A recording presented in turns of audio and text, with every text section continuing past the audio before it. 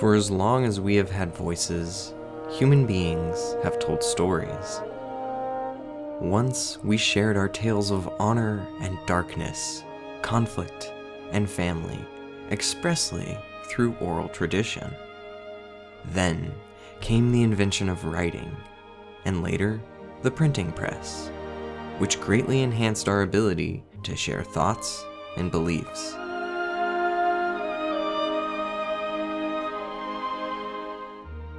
In the 1890s, film entered the scene, taking our breath away and forever changing the way that we view entertainment. As books and movies continually change and adapt to the modern era, so does storytelling as a whole. Many people would never believe that a video game can weave a yarn as well as a novel.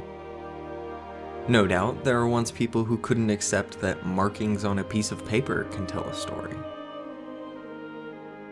Even as video game developers use their products to tell their own stories, so do many of the people playing their games. This art is known as roleplay. Rather than one director or author dictating the actions of each and every character, roleplaying, often abbreviated to RP, is more interactive, allowing each person control of their own handcrafted character. There are many forms of roleplaying. Sometimes it's simply used as a demonstration of human interactions in business or at school. But that's very different from, say, LARP, live action roleplaying, in which players dress up as their character and take on their personality. In the late 1960s, a few nerds created a game using pen, paper, and math to simulate medieval battles. It was called Chainmail. This was the precursor to Dungeons & Dragons, the first tabletop role-playing game of its kind. Dungeons & Dragons, or D&D, has since become wildly popular, spawning thousands of different role-playing games and new ways to tell stories. D&D encouraged people to put themselves in the shoes of their character, to interact with their fellow players as if they were actually in the fantasy world of their imagination. Games like D&D eventually came to the computer, but chat rooms were some of the first online roleplay. Then, someone took D&D and made it virtual with MUDs, or multi-user dungeons, in which players can explore massive, graphically simplistic worlds and even encounter other players. Back when these text-based worlds were at the height of their popularity, some MUDs began to distinguish themselves from the rest, preferring to be called MUX, multi-user experience, or MUSH, multi-user shared hallucination. The idea of a shared hallucination, or simulation of a fantasy world, prevailed as computers got better and games like Ultima Online and EverQuest started cropping up. In these much more advanced and visual games, some players preferred to take the hobby a step beyond just killing monsters and exploring the world.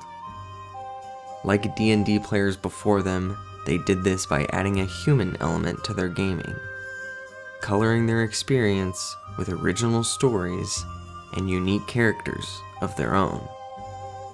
These people are called roleplayers.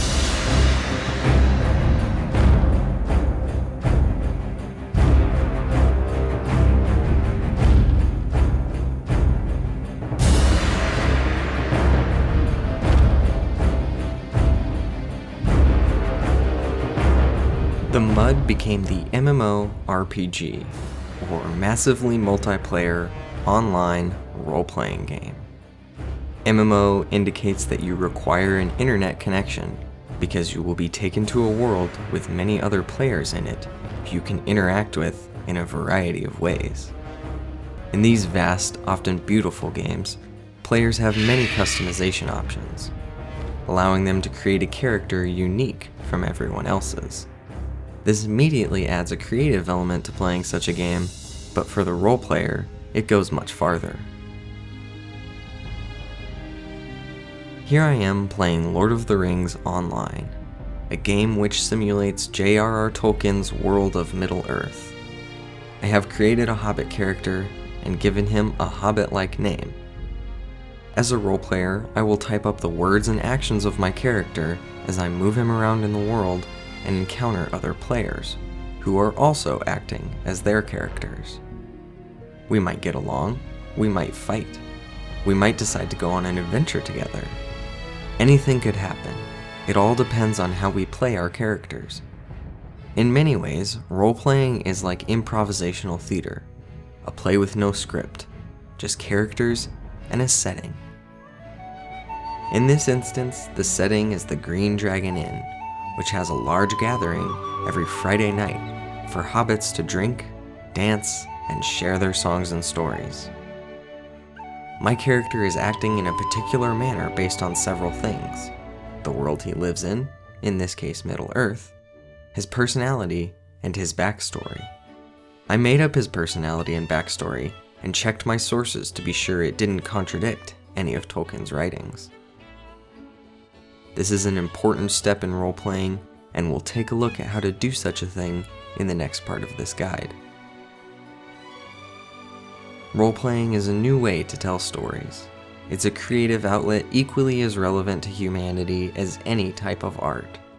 Just like a novel or a painting, it's a form of expression and a means through which to communicate ideas, concepts, and dreams. Dr. Wayne D. Blackman used Dungeons & Dragons to help treat a schizophrenic patient who had attempted suicide. In the report he published in 1994, he wrote, "This fantasy was used as a safe guide to help the patient learn to acknowledge and express his inner self in a safe and guided way. The patient ultimately matured and developed healthier object relations and a better life." I believe that in the future, RP will be utilized by many more people as a means of stress relief, introspection, and expression. The key to really enjoying and benefiting from roleplay is to remember these words: roleplay is what you make of it. In this series, we are going to specifically discuss role-playing in MMORPGs. There are 3 parts to this guide. Part 1, Join the World, in which I will talk about creating a character and integrating with the world of your chosen setting.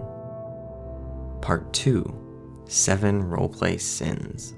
Like any gamer community, there are certain taboos in roleplay.